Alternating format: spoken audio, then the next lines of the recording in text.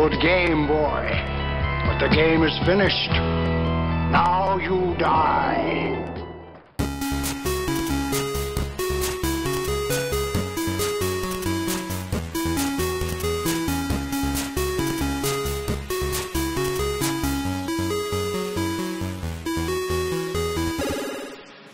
Welcome, everyone, to another great episode of Half Glass Gaming.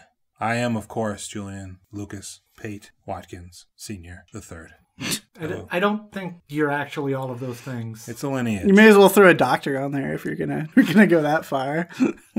I don't want to brag, but, you know, I'm a sir also. I'm a knight. That just happens. You're walking down the street and a sword touches your shoulder. And... I consider that knighting. So, while we're still on a serious note, I'd like to introduce everybody. Joined always am I, Reverend. I'm actually a reverend, unlike all the titles Julian made up. Well, I am a deacon. I didn't want to get into You're that, deacon now. But I have been. Are you also Esquire? No, I refused that title. You just practice law without the title then. I do. Yeah, I've ruined lives. And of course, we have Mandy. Hey. Hey! And Josh. Josh. He's just Josh. Until proven guilty. Until proven not Josh.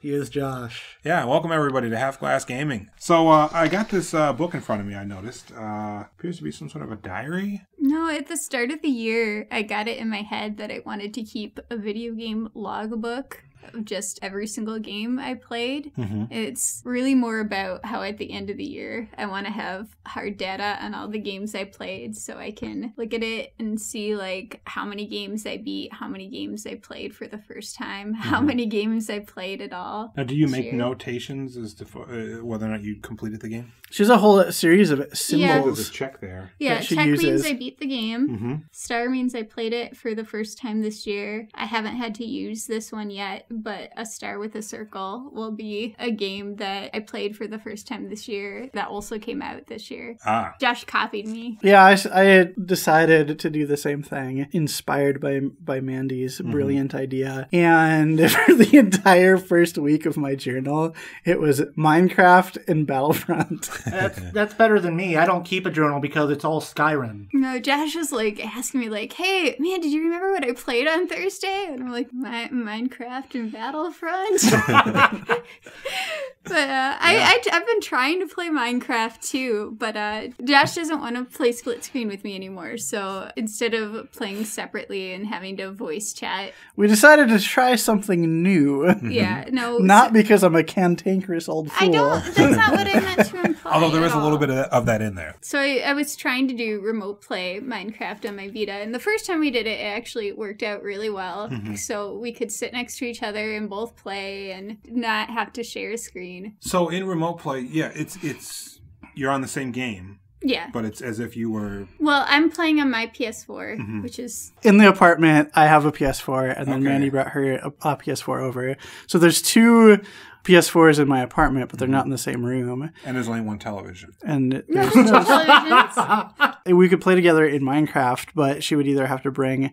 Like, we would have to move everything. Yep. Or we would have to play in separate rooms, and then we couldn't talk. Voice chat in the same room. Or we would have to, like, voice chat and wear headsets or whatever. And so the solution we came up with was, let's try this remote play thing on the Vita, because I tried it when it first came out, and it was the first two games that used it were the God of War collection and the Shadow of the Colossus and Ico collection.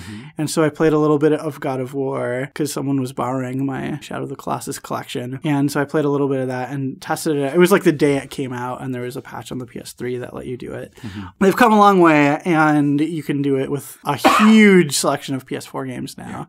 And I hadn't tried it since way back in the day because it wasn't a very good experience. It was very laggy and gross back then. And it sounds like it's a lot smoother of an experience, although Mandy and I haven't had that great of an experience with it yet. It worked fine the first time, and then there was some PSN downtime and some PSN issues.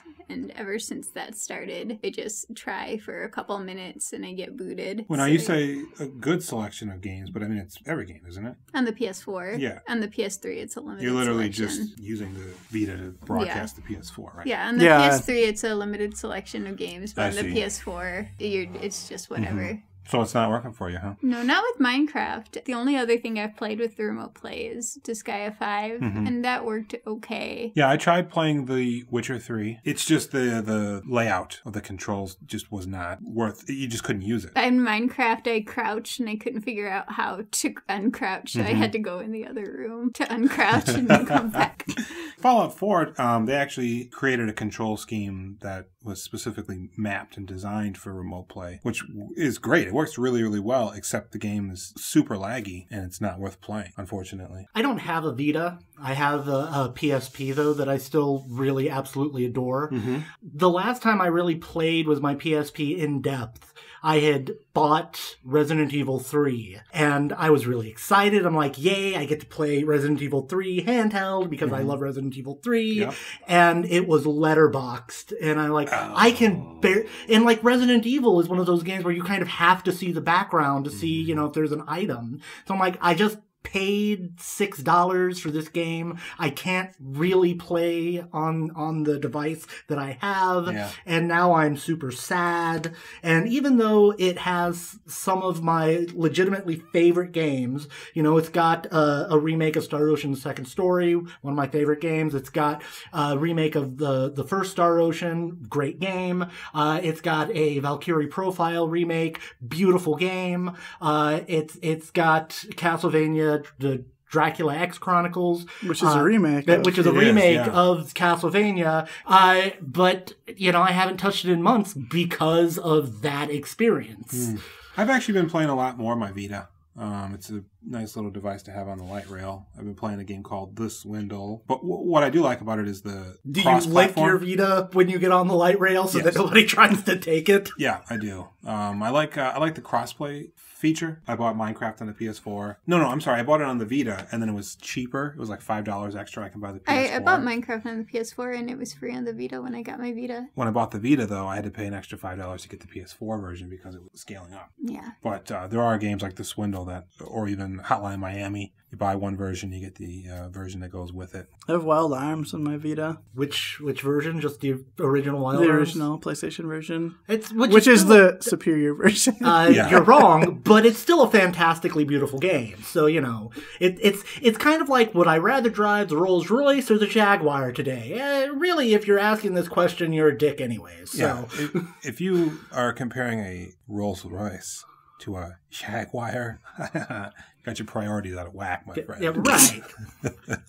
With that, though, I think I'm going to call for a break. And, of course, you know, thank Wheelie 2XAA. Of course, you can check out the podcast, obviously, on RetroVolve. We're also on halfglassgaming.com, where you can get a listing of games that we talk about in each episode, which is kind of cool. You can also find us on iTunes, where you can give us preferably a 5-star rating. Make some comments there and help us become the best podcast of 2016. So with that, we're going to go to our break. We're going to hold hands, and then when we come back, we're going to talk about handhelds. Boom.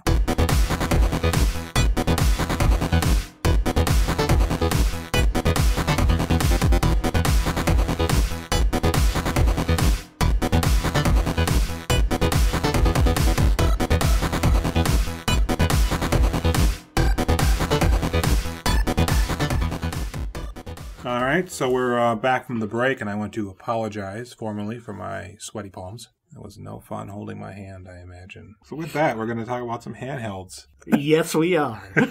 Obviously, for me, the first official handheld that I will recognize is the Game Boy, but obviously I think it harkens back further than that. I don't even think I know what the first handheld you could consider the first handheld. Well, it's kind of weird because they started with just non-TV games that weren't really handheld games in the sense we think of them. The first non-TV video game was the Craigstan Periscope, which came out in 1951. And it was like a little... 1951? 1951. It was a little periscope that you could hook up, and it had a screen that played the electronic game. So it was like you're in a kind of like the Virtual Boy. Yeah. When did the Magnavox Odyssey come out? Wasn't that in the 60s? That was in the 70s. And wasn't the Odyssey considered the first home console? And if it was, that means we had, you know, what you could consider a handheld decades before we had the first home console. And that's just an interesting thing. Well, I wouldn't call it a handheld per se. One could make the argument that it is. Well, I think it was a handheld game and not a Yeah. handheld gaming console. No, the first... Well, right. So it had like a screen that displayed images? Yes.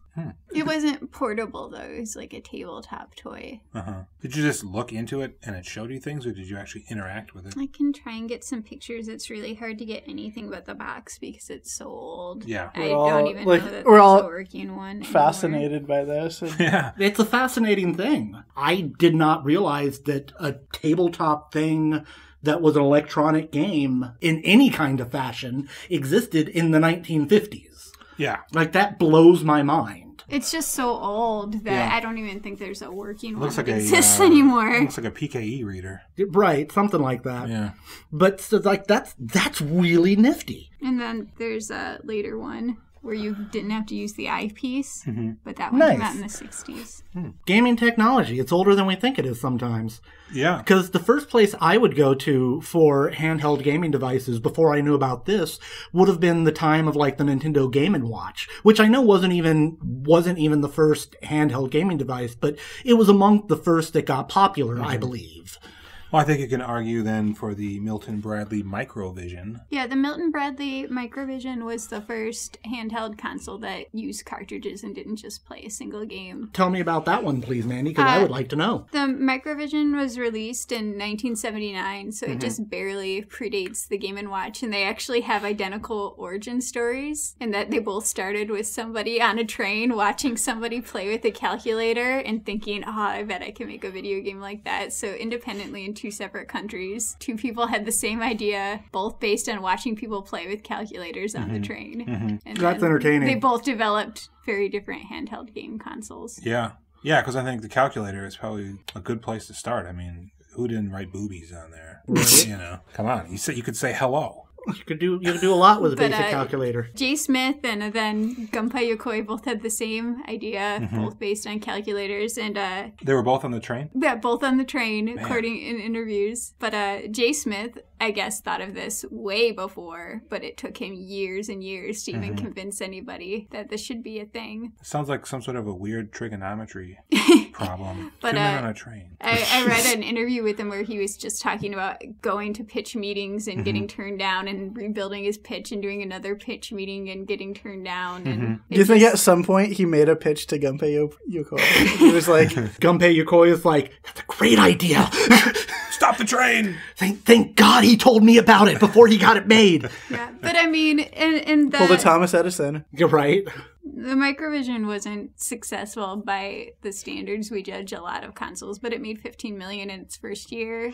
Yeah, which is it was 1979, $15 million. So that's an pretty enormous good amount idea. of money. Yeah. And now I'm kind of wondering, because, like, okay, so I think it's easy to say that the Nintendo Game & Watch historically was the more popular device. It's the one that we still know about most readily. Mm-hmm. It's the one that people, might recall. The one that has a character in Super Smash Brothers. Right. We don't have any Microvision characters in Super Smash Brothers. Well, could you say for the Microvision that it was just ahead of its time? Well, see, and that's what I was about to get into. Like, do you think if Jay Smith had gotten someone to approve his pitch, 3 or 4 years before, suddenly Milton Bradley would be a bigger name in gaming? Or do you think people would have been like, whatever, and it would have just been ahead of its time, like the Power Glove or like so many other devices? The Power Glove so ahead of its time. One of the issues with the Microvision was that it had screen rot issues because in order to build a device like that with affordable parts, you had to cut corners, and so it wasn't built at the quality that Nintendo devices are usually built, because anybody who's owned a Nintendo device knows that those things can last forever, or at least can withstand a lot. Yeah, that's true. And so, the Microvision, there's are almost none that are anymore in existence that are even playable.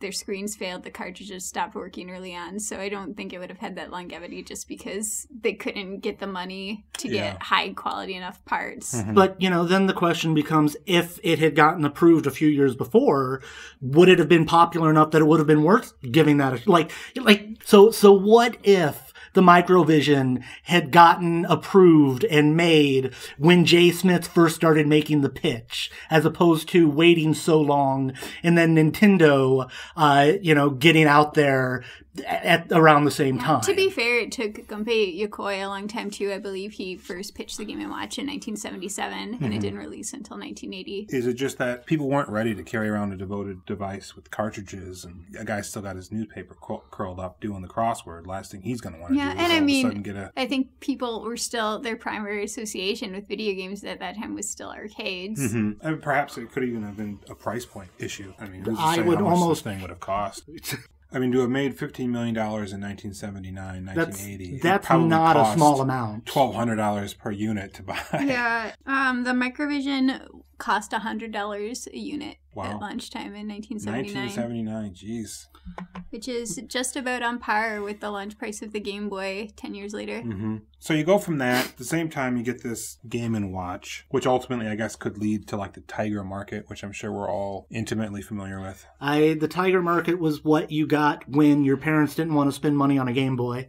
Yeah, they're like $12 at And Target. you're in Walgreens or Target. You're right. Yeah. I had the one for the Hook movie. Let's not sell them short. For what they were, a lot of those Tiger games were Yeah. entertaining. I had Double Dragon, multiple levels. I mean, Yeah, I played the crap out of Hook. there's a level where stalactites fall from the ceiling and injure you. I mean, You're right. that's brilliant. That makes perfect sense in Double Dragon. Of course it does. Exactly what you're looking for. course. I had a Beauty and the Beast one that I still have fond memories of because, of course, I had a Disney Princess game. The one where you threw roses. Back when I was in elementary school, there's a kid who found somewhere on the playground or something, or on the sidewalk somewhere. It was called Mario's Cement Factory, and it was like Weird. a Nintendo handheld unit that just had that one game on it. And I remember he and I would just play the crap out of it because it was like, oh, sweet, we could play Mario at school. Yeah. Do you guys and gals remember those old toys? It basically was like a Game Boy or something, but it had no electronics in it. It was just a scrolling Yes. road and have a plastic car that you would Yeah. turn Yes. the steering wheel left to right to try to navigate. That was about as low brow as you could get. But the graphics. Very realistic graphics. I agree. I've recently discovered that there was a thing, quote unquote, a console, but you would hook it up to your TV and it had a car like kind of hanging from a string. Okay. And, I'm with you. and you would put in a VHS tape of like a car driving, and then you would drive your car with a little steering wheel, and it would like go back and forth in front of your TV screen. Yeah, that's Wonderful. fantastic. It was called Video Driver, and it was actually made by Sega. My life is better knowing that such a thing existed. So then finally, the culminating moment in human history, the creation of the Game Boy. I think everybody had a big gray brick. I know I got one when I was a kid. I still have mine. I don't, because every Game Boy I've ever had have been stolen. The first Game Boy I ever had was a gray brick that got stolen, along with my copy of Final Fantasy Legends, which I still love to this day, that game. That got stolen at a Christian teen event. My second Game Boy, it got lost in a move when I was helping a friend of mine move, but yeah, it got stolen. My third Game Boy, another Game Boy Advance that I bought when leaving El Paso to move to Indianapolis right before I wound up homeless, that got stolen along with some of my other stuff when I was homeless. Then I had a Nintendo DS with Pokemon Heart Gold that I put so much time into. I had every evolution in that game, including the ones that aren't in Heart Gold. I had to trade for it. I had an official Mew, and that thing got stolen. You do not understand the depths of my sadness. I've seen some tears. Yeah. I had it wasn't a Game Shark Mew. It was an official Mew from Nintendo. Those eyes are getting a little sparkly. Yeah. So what is it, like 1989? The original Game Boy comes out. We're all just babes. And it just explodes. It terraforms. Well, yours exploded. It did. And it terraformed my body with battery acid. But so this just changes the landscape of everything, right? Julian's Game Boy changed the landscape of Julian. Of his crotch My area. crotch area is not the same. It's still smoking hot, though, because battery acid burnt. Anyway, so this thing is an incredible success. What kind of numbers are we looking at here, Mandy? Game Boy is sold over 118 million worldwide, the original Game Boy. So that's not counting its successors. That's mind-boggling. And That's not including like the Game Boy Color or any of that? Including the Game Boy Pocket, but not Game Boy Color or anything like that. The redesign. Yeah, so the redesign of the original brick is included in that, but not the Game Boy Color or any of its other successors. How many of us still have a working Game Boy? I do. The gray Yeah, brick. yeah. I have a working gray brick. It's yellow now, but... Yeah, and I have a working Game Boy Color. Not only that, I still have the original Double Dragon that I had for it, the TMNT, and my copy of Metroid 2. But so, the original Game Boy, it's a behemoth. It's a colossi for within which we stand in its shadow. But it's not really a technical... Technically, it's not a giant. No. No, It's not a juggernaut. the Game Boy, the Game Gear released 1 year after the Game Boy with full color graphics. Full color. wasn't it 16-bit graphics on the Game Gear? Color. Game Gear was 8-bit graphics. Okay. But of course, the difference here is that the Game Gear was a lot more expensive. And I feel like it was more fragile than the gray brick Game Boy. There's no question that the Game Boy was the fan favorite. Name a Game Boy game that you loved. Oh, Kirby, Metroid. I actually liked the Mario 2 and 3. You know, Tetris, Link's Awakening. Mario 2 was probably one of the best Mario games, even to this date. Yeah. Now name a Game Gear game that you loved. Lunar Walking School. Column? Was Columns on the Game Gear? Yes, it was. Was it? What's What's this Lunar Walking School game? It's about a game where you walk to school set before Whoa. Lunar Silver Story. Whoa. Is this the first walking simulator? It's an RPG, and you have to walk to this magic school, and the magic school can fly, and it travels from location to location, and then bridges appear. So you have to journey to the school, and then you get there, and all the teachers are gone, and the school is deserted, and so you and the other students have to figure out what happened so you can go to magic school. That sounds a lot of fun, and if I had known that game existed, I might own a Game Gear. It was never released in North America. Well, that explains a few things. Yeah. But I feel like Josh's point is valid, you know? Well, like with so many Sega systems, it was this technological marvel for its time that just didn't have enough game backing. The original Game Boy could have only played Tetris, and I would have been fine with that. Yeah, it shipped to Tetris. I'm saying. You know, it had Tetris, and then it had Kirby, which was the first game I had. And then it had, you already named like 5 games just off the top of your head that you wanted for the Game Boy. I had fun playing the Game Gear Sonic game, but I think Josh's commentary is valid. There wasn't a lot of really good games on the Game Gear. And then you get into it was more expensive. It was shaped weird. It was more fragile. Took 5,000 batteries. Right. Like I think everyone Link's has Awakening seen, on that thing just, oh, man. No way. never would have happened. No. Link's Awakening, good night. The Game Boy was also more durable, which meant that you weren't out all the money that you just spent. And there was also a intent to sort of reach out to female gamers. Yeah, I found an old newspaper article from the 90s with a bunch of data that Nintendo had about their players, and 46% of Game Boy players were female. That's insane. Yeah, at the time, yeah, because on their consoles, some of them were less than 20%. Because at that time, game systems were marketed so heavily towards boys, and even the Game Boy was. But Every ad, but it really resonated with female gamers. So according to Nintendo's data in 1994, 46% of people playing Game Boys were female. Then Pokemon came out, and that was all she wrote for any handheld gaming device that wasn't Nintendo. Well, Pokemon came out in Japan. Out years in Japan before it came out here. Yeah, once everybody caught them all over there, they were like, okay, now we can... Right. It had the devoted sequel to Metroid. It had that. Right? It had its own incredible Zelda game. It had games that were part of these franchises that we had already learned to love, your Mario games, your Zelda games, that by themselves were really solid inclusions into the franchise. But they weren't like knockoff games either, because even if you look at handheld games that are coming out, like look at the handheld Call of Duty game or the handheld Resistance game, like they're garbage. They're like, oh, let's port these out to a third-party studio and let's give them a very small budget and just, see what they can do, and we'll just stamp this name on it so this game sells. Like, the Link's Awakening is a Zelda game. One of the best Zelda games. Did Kirby originate on the Game Boy? It did. I mean, that's a huge Nintendo property to this day. And I mean, that's not to say that, the Game Gear was complete shit.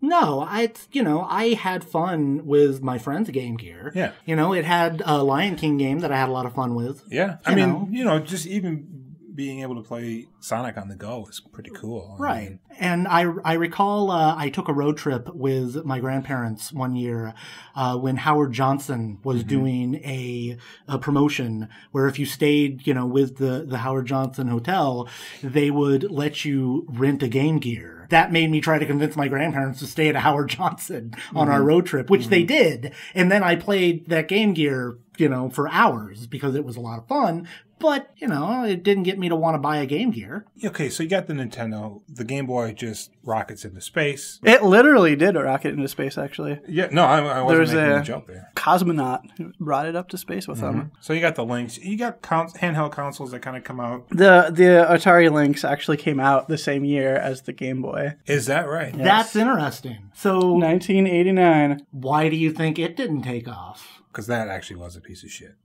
Well, because the Game Boy. Yeah. I mean, what else do you need? Nintendo, I mean, they're flourishing in the handheld market. More so than the home. Systems are successful here, but it's really a pretty small market compared to the handheld market in Japan. In Japan right now, consoles are actually really struggling because so many people use handhelds as their primary gaming system. Japan has a commuter culture. Most students will take the train to go to school. Most people will take the train to go to work and will be spending an hour or more on a train every day. So it just makes sense to use that time on your hobbies. The best-selling game in Japan in 2015 was actually Monster Hunter X on the 3DS. That's a multiplayer game that uses local multiplayer so people can get together on the train and all play Monster Hunter on their handhelds together while they're going to school or work. Oh, that's cool. Monster Hunter is certainly successful here, but not not a bestseller. So that's something that's really unique to handheld culture in Japan and how they enjoy those devices there.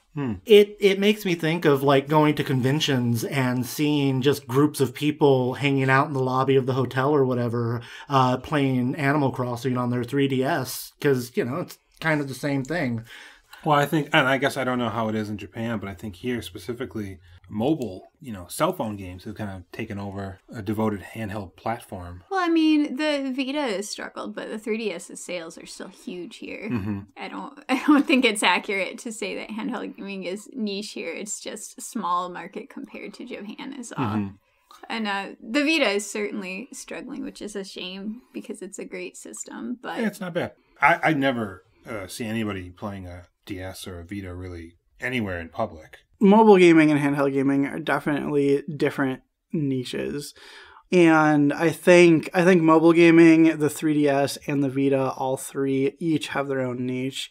The problem with the Vita is that people don't really understand that particular niche. But your mobile game is like your Candy Crush or your, things of that nature, Bejeweled Blitz, where it's like, okay, I've got, 45 seconds as I'm standing in line. Here's a thing I can do. Whereas 3DS is going to be more about games that you can play in short bursts, but are also enjoyable for longer periods of time. And the PlayStation Vita is more supposed to be like a companion to your PS4, and they really wanted a hardcore gaming handheld console, which I think is kind of mixing up target demographics a little bit, and I think that's part of its lack of success. well, the hardcore crowd wants to be at home with their Cheetos and their Big Balls McNutter Squash. Big balls, yeah, right. Or Big Balls McNutter Squash doesn't want a handheld console. He wants a... Or more generously, perhaps, the dedicated gamers want the kind of hardware and size and etc. that comes with a home console. Because, you know, a handheld just isn't going to be able to do the things that a television console can do. It's a different device. It's a different kind of hardware. Well, like, the Vita's powerful for a handheld. But it's but like... for a handheld. If you want something powerful, you don't want a handheld. You want... I think what was nice about the PSP is that it offered this alternative platform for games that perhaps wouldn't perform that well sales-wise on a console.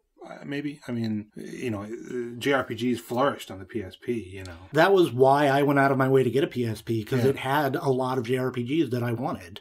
But I mean, it goes back to, you know, the Game Boy argument. It's like, look at the DS game library, look at the 3DS game library, and then look at the Vita's game library. The thing is, the Vita's game library is heavily impacted by the fact that it was only really successful in Japan. The Vita has outsold every current gen console in Japan, continues to outsell it month to month. Wow, that's impressive. That is. In December 2015, the Vita outsold every console sales that month combined. So the Vita is not a failure in Japan, and it has a huge library of games that are catered to interests in Japan. That are original games exclusive to the Vita. And a lot of the stuff that comes here that's skewed more towards Western interests might be ports and Vita versions of certain games, but there are games like, for example, the Danganronpa games that you can only play on the Vita that are Japanese developed games catered more towards Japanese interests. Yeah, I think the US market, they try to just say, well, you know, let's make an Uncharted. It's like, well, I'll just play a better version on my home console.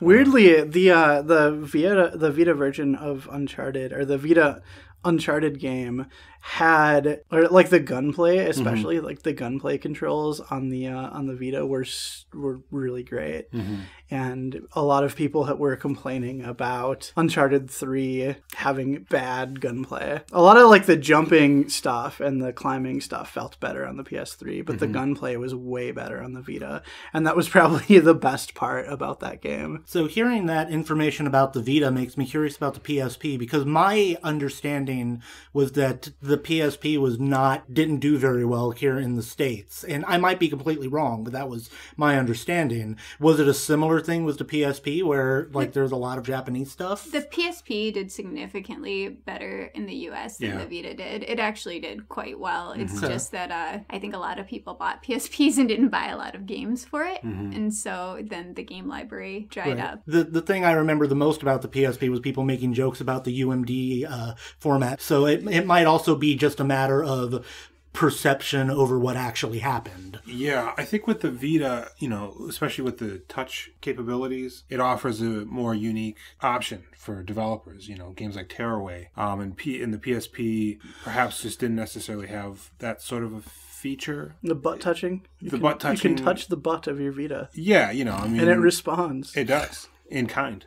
But then they released the PSP Go, which didn't make a whole lot of sense, and I think kind of killed the market for that. And then they came out with the Vita, which I think is pretty cool. I like playing my PSP version, the digital version of the PSP game, MTV Beta Raider on my Vita, kind of just going around making beats in my headphones. And but there's actually a really solid underground chiptune scene with the Game Boys and such. So chiptune is basically taking an old retro game console and using its synthesizer chip to make music.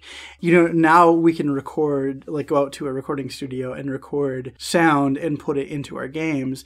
But when you're looking at an 8-bit console like the NES, it had a synthesizer chip in it, and it was synthesizing the sounds that you heard. The Game Boy actually had, for 1989, had a very advanced synthesizer chip in it, and people have created software now so you can, you know, plug a cartridge into your Game Boy and use it as a music synthesizer. And obviously everything's an 8-bit. It's like 8-bit sounds. And so you've got all these chiptune musicians making, you know, crazy dance music with Game Boy. Boys. And because the Game Boy's portable, it is a lot easier to use than like, chip tuning on an NES. So, I think part of that is driving a lot of retro unit sales, a lot of people like rebuying old Game Boys and things, and has driven up the value and the cost of trying to get your hands on an old gray block. Yeah. But these people like do. I've talked to a bunch of them. I used to do a bunch of chip tuning. I made a bunch of friends and stuff. Actually, Wheelie, the guy who does music for our for this podcast, or our break music, I met him in doing the chiptune stuff, and that's how we came into contact with each other originally.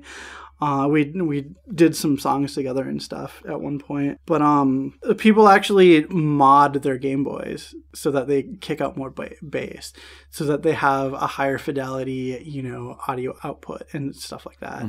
You're outputting your music into a headphones jack.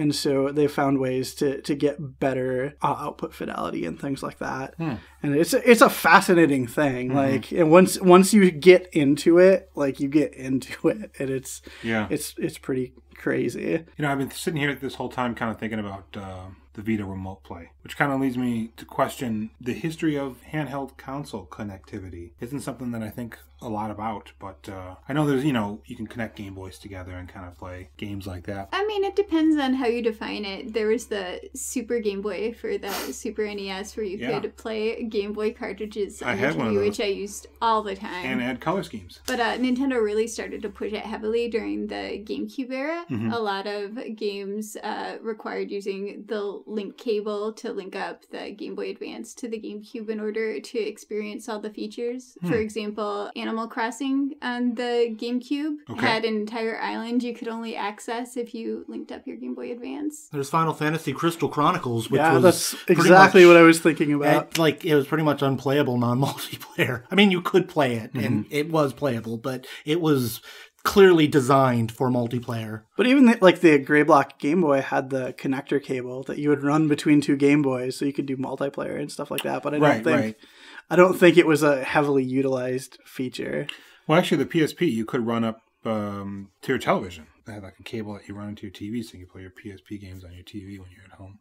Well, folks, kids, I think that's it. I think we've reached the end of an episode. We didn't even realize that it happened. Yeah. It was just so sudden. The writing was not in the sky. Pages of the Elder Scrolls cast off by the Morrowind. Entertaining trivia. The Elder Scrolls themselves weren't actually things until Oblivion. So, here was this series named after a thing that didn't actually exist in the game until the fourth installment. Well, they needed an excuse to see what Mojang. That's a fun fact for you there. So Mojang created a game called Scrolls, and Bethesda sued them. It was a huge deal for a while, where Bethesda was like, you can't call your game Scrolls because our game's called The Elder Scrolls, and it's too similar, and people are going to get confused. And so there was a big lawsuit, and then Notch released a statement that was like, you know what? Why don't we? I don't remember what game it was. It was like Quake 2 or something. He's like, why don't we settle this over a game of Quake 2? Oh yeah, that sounds familiar. He challenged the Bethesda developers to a Quake duel, and obviously they didn't take him up on it. But they wanted the money. Mojang won the lawsuit anyway. I want more developers and programmers and journalists and etc. in the gaming community to do that. Instead of going to lawsuits, let's just, have a game of Mario Kart, Super Smash Brothers, Game of Berserk. A game of Berserk. Whoever dies of a heart attack first loses. There was just a game for the PS Plus 3 game. That was some tank game, World War I patent, something or other. But there's a similar titled game that's also a handheld tank World War I patent game. So that one was inadvertently released free until they realized that wasn't the right game. So then they took that off and put the actual one up there. So you could have gotten a free game and they didn't take it back from you because they said, our bad, Fair enough. But so anyways, that was a digression of sorts. And so look, handheld games, man, I don't know where to go with this. We're running out of steam, and that's what I want. I want a handheld Steam device. There you go. That's where the future of handheld should go. Half-class gaming. Out.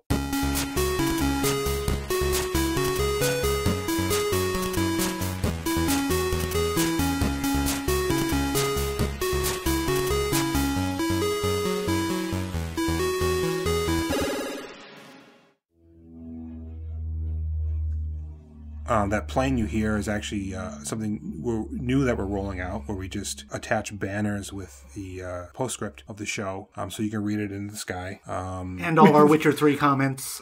People skywriting our episode transcripts. Yep, and that's part of the Witcher Watch. It takes up a lot of sky. It does. It takes up a tremendous amount of the sky. Witcher commentary alone, really. And it's becoming No Man's Sky up there, really. That one was actually pretty good. Yeah, it's a bit of a Skylanders. Now you're pushing it. They're just on the edge of the sky. It's the rim of the sky. Really, hold on. No, I've got this, and none of you are going to get it. Really, what's great is that they're just sky blazing up there.